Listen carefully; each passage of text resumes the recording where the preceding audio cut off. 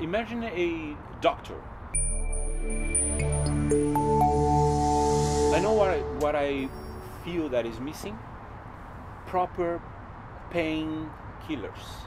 Imagine a doctor, a small office with 10 people over there. Is our customer. He knows how to do something with his patients, not antivirus, and he doesn't care about that.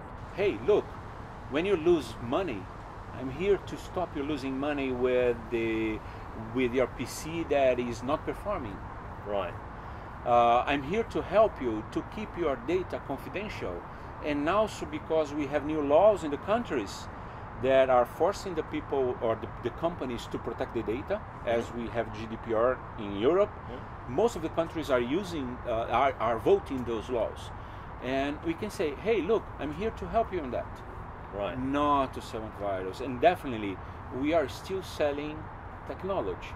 It's true. I mean, the technology is not people are buying. People are buying experience. They're buying the ultimate personal values they're trying to address, or gaps they try to close toward the personal values.